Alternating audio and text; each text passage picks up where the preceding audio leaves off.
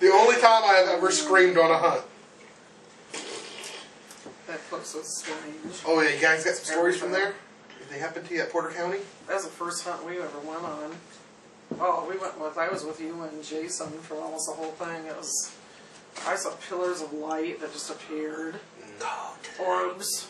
Or one time, we had the cell sensor on the floor, and literally this ball of light was on this cell sensor and just like exploded. I can't even explain it. I know we're down in the shower room area. Yeah, that's where we were. And we had the cell sensor sitting on the floor, and it would go off as we asked questions. Yeah. And it would actually answer the questions. It was going one blink, one time for yes, 2 times for no. And then for whatever we were pipes asking. Were knocking too. Pipes kept knocking. Pipes were knocking. The things disappeared. Yeah. A lot of stuff disappeared. The boiler room seemed like a really evil place there. And we saw like a half apparition of somebody really dark in there. Yeah, they got a really good picture there too. One of the former members of our group, they were in the barn area again where I screamed. They took a photo just of the facing outward, and you see a doctor standing there. Hey, it's back. You see a doctor standing there, white button-up suit, it's shirt. magic. You can see right through him. You can see the wood behind him. You can see everything behind him. It was an actual photo of a full-bodied apparition. One of the first ones we ever captured as this group.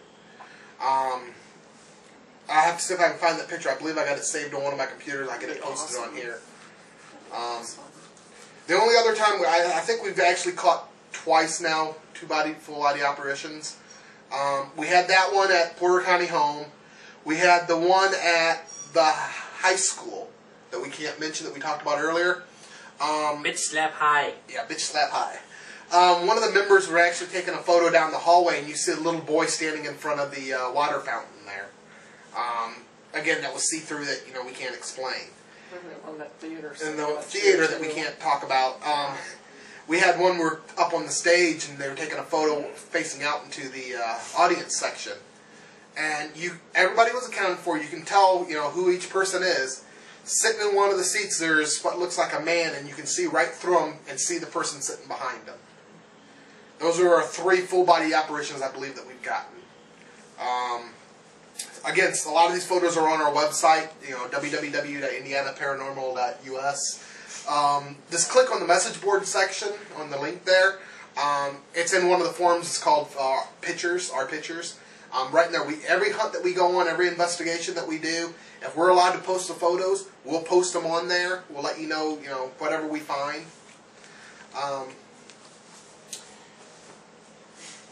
The last hunt that we wanted to talk about is the 100 Center. It's another real historic building here in downtown Mishawaka area. The story is back in 1953, one of the boilers there exploded, ended up killing 53 people. Bam! We didn't get too much while we were there. I believe we did get a few photos that we can't explain. EVP, stuff like that. It was a very hard hunt to coordinate. We did a lot of PR for this hunt. We had a lot of very new people that this was their first hunt. They didn't know how to, they didn't know how to conduct themselves on an investigation, know what was expected of them, stuff like that. I think we had almost 40 or 50 people show up for it. So I mean, EVPs was hard to do. People coming and going, cameras always going off. Again, something like that. Hunts like that, you really want to have small peoples, 5 to 6 people, max to do an investigation.